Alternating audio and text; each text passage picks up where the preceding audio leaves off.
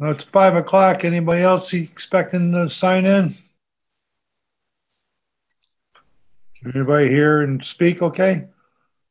Can hear you fine? Yeah. Okay. Catherine will be here later. Yeah. Right. All right. Well, let's do the public hearing. Tonight we have scheduled a public hearing of the CPA to discuss the project of expanding the ice skating rink down at the fire station for a total of $5,520.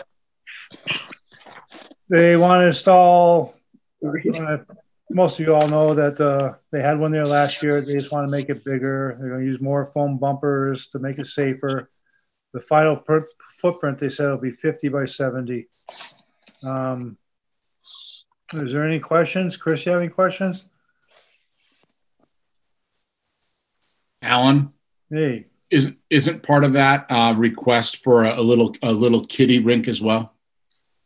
Should be.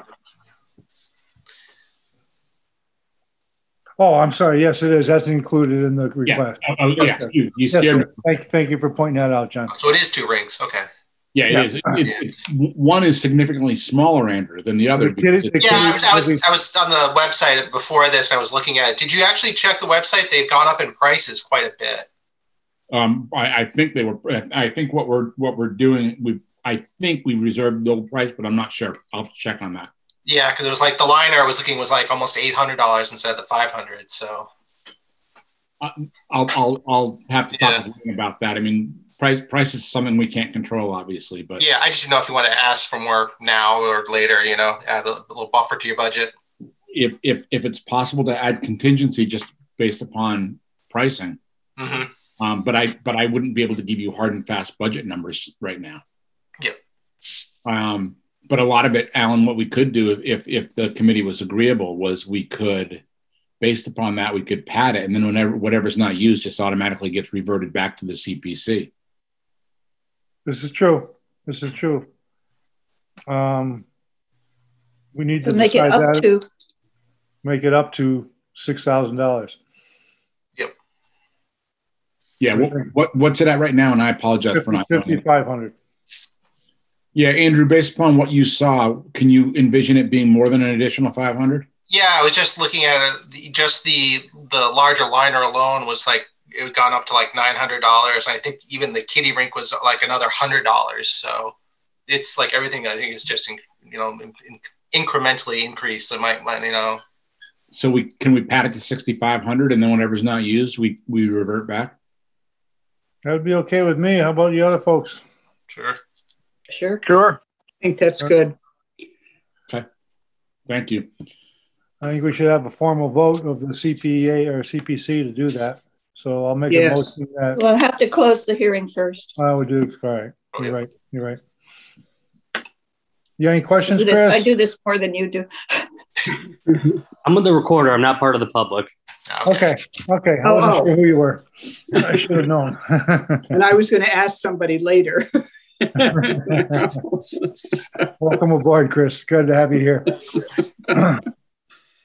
Okay. And is the phone number, Doug, that we're seeing? Yeah. Okay, good. Yes. All right. Anybody have any other questions about the 2 ice skating rinks, the adult and the kiddie? Just one other one I had was, if this was going to be used more, were they going to have parking like in the town, the garage lot? Were they going to use like the old Castaway for parking or something? And just if you're having a lot of people there, I just didn't know how that would work out. Well, the parking has historically been done in the safe area around the fire station and on the side part of the highway garage. It's just like in most places in Whately, parking is, you park where you can. Yeah. I'm just thinking if you get a lot of use out of it, if you have seems like if you think you're going to have a lot of people, just. I'd like to think we will, but of course, the amount of cars you need is somewhat limited by, you're never going to have 50 people on the rink at the same time because it's just not equipped for that kind of volume. Yeah. So I don't think parking is going to be an issue. Okay.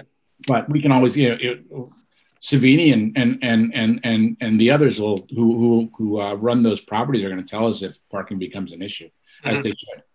Okay. Any other questions? Very good. I'm going to close the public hearing. And So many of the outside world came to see. Nobody. Well, Chris was here, thank God. It's nice to see you, Chris. All right, we're going to open a regular meeting of the CPC. Couple things first. The minutes of June 9th, 2021 need to approve. Anybody have a motion? Move. Second. All those in favor of approving the minutes from Wednesday, June 9th, 2021, say aye. Aye. Aye. Those opposed? Good. All right, let's go back to the skating rink. It's been brought to our attention that maybe we should be voting $6,500 for the skate rink, the two rinks. Seeing that prices apparently have gone up since we have the bids, or John got the bids. So all in favor of increasing the money asked for the skating rinks to $6,500, please say aye. Aye. All those opposed? Good. So I think we need to vote it to come from the unreserved fund balance. Very well. For the CPA fund balance. Could you add that in, please, Donna? Yes. All right, back to the agenda. I want to go over the estimated funds. Judy came up with an awesome sheet that even I understand. Judy? Should we share screen so the public can see it? I'm not sure how to do that. I can't do that because I had a computer meltdown and I'm on my iPad. It's a miracle we're functioning. I just thought I'd raise Chris, it. No, it's a good thought.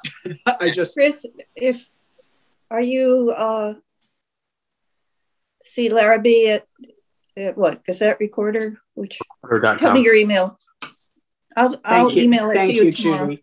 Perfect. I can't post it, but yeah. Can you tell me your email address, Chris, and I'll get it to you? Right. C. Larrabee, same spelling as last name there, at recorder.com.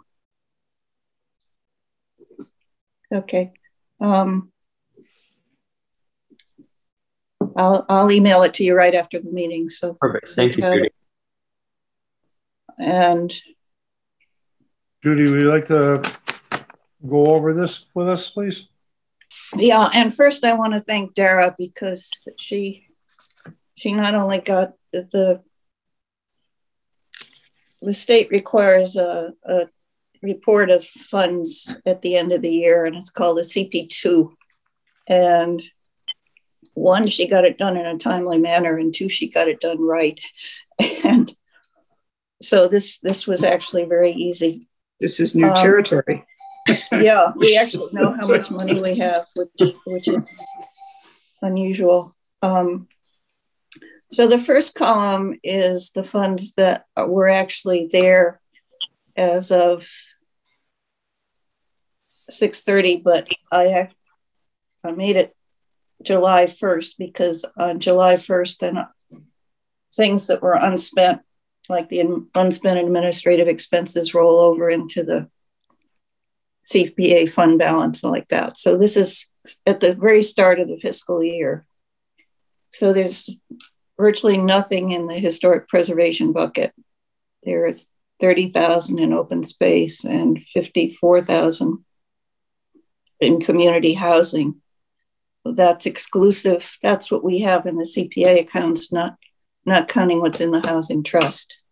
Mm-hmm. There's no budgeted reserve at that point because that's in the next column. And the unallocated funds going into the year were about 100,000, 104. And then the next column is the allocations we made at town meeting. to the buckets, 9,000 for administrative expense, nothing to the historic preservation because we fund the debt service instead, and 20,000 each to open space and housing. And then what's left of the revenue that we projected for the year. And I can try to explain this to you, Chris, afterwards, but we have to guess at the amount of revenue we're going to have so we can establish these reserves so we can spend the money during the year. And otherwise we can't spend the money. But the remainder unallocated is 87,000. So you add those two and you get the final balance at the end, which works out to about 317,000, of which 50,000 is for open space and 75,000 for housing. And I think we feel very comfortable with our assumptions about allocations for the year because last year's property tax revenues came out. We estimated 90,000. They came out at $89,700, which is about as close as you can get. And I'm 99.9% sure we'll get 100% match because the state trust fund has a lot of money in it this year. So, so I think our projections are good. And that's also a first, I think, to have some certainty about the year going forward. Very good. Thank you, Judy. Any questions from anybody? Okay. Moving on. What is anybody hearing about projects coming up for vote in spring? I learned today that Bill O'Beer is putting together an APR. I heard this informally. I don't know if he's actually planning to ask for CPA money. Apparently the Franklin Land Trust is involved, and I just don't know. I only happened to hear this today. He's been working on this. He's been working on this for some time. My guess is he will give it to the town. That's what he did with his earlier one. I mean, Brian has paperwork in his hands now. Just straight out. Well, the town has to accept it. Right. Yeah. Yeah. This is an APR, not a conservation restriction. It is. It is. But it's mostly on woodland, I believe. It's on his woodlands. Mm-hmm. Okay. I have one, and Jonathan can perhaps talk about it better than I, but Brian, knowing we were talking about this tonight, said that the town has gotten a park grant for early field work. Yeah, it's $107,000, $108,000. It's a grant to pave the driveway. It's a grant that also will make Hurley more handicap accessible and comply with ADA compliance. Part of that is also creating a ramp up to the pavilion, expanding one of the doors to one of the restrooms to make it compliant with ADA regulations. There's also a town match that we're going to have to come up with it's a hard cash match. It's not an in-kind match, which is fine. But obviously, Hurley is a place that's being used more and more. And it needs these upgrades desperately. Well, Jonathan, Judy, may I ask point of clarification? Is the grant is from the state? Yes. And could you just say the number again, the size? $107,911. 40% of which has to come from the town. Right. And The money from the state actually is shy of that 107. It's probably in the 67 range. It's 60% of 107 911. 60%. It's 60. No, in other words, it's 62.5 roughly. And Brian and I think, I haven't checked, but presumably this is eligible for CPA funding. And the amount that the town will have to put up is $45,000. And Brian wanted us to know about this tonight because the town actually has to appropriate funds before the end of the calendar year. So he's going to ask for an appropriation at the special town meeting on November 6th, which he hopes will never have to be used because he then will ask the Recreation Committee to submit a CPA application to be voted on in April. You expect to submit a CPA application for a full amount? Yes. For $45,000. Yes. Okay. Otherwise, the money has to come from other buckets. Well, it could come from the town directly, right? It could come. Yeah.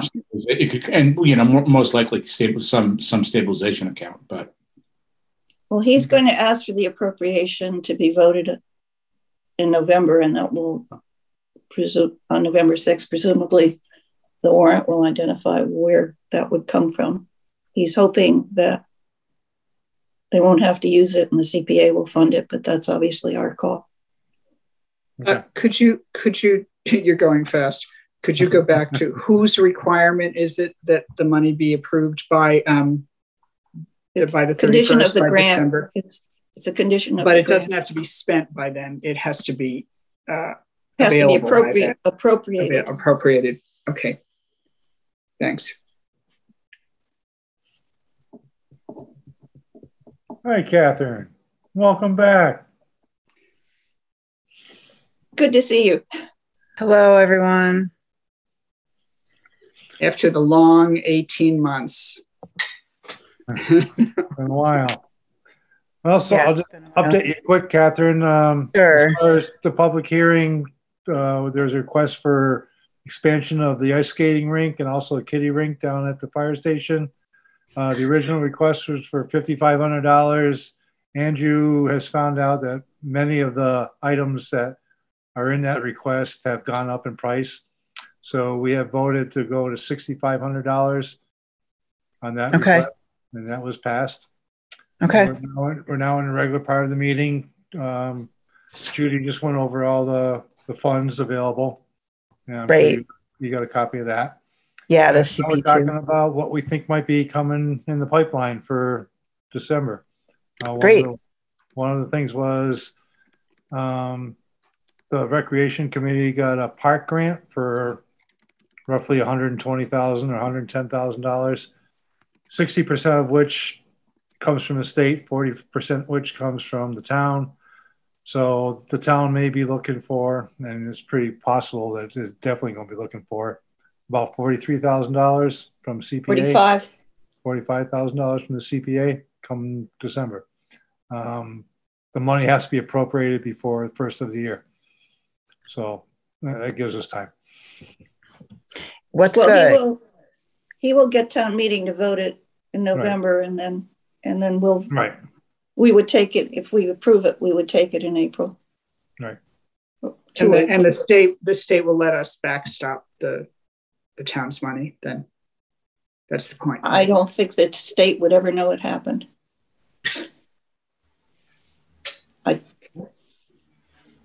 I don't know. I think at that point I don't think the state cares where the money comes from. It would be a more polite way to say it.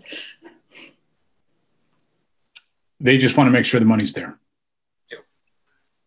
If the town votes it at the special town meeting, it's there. Yep.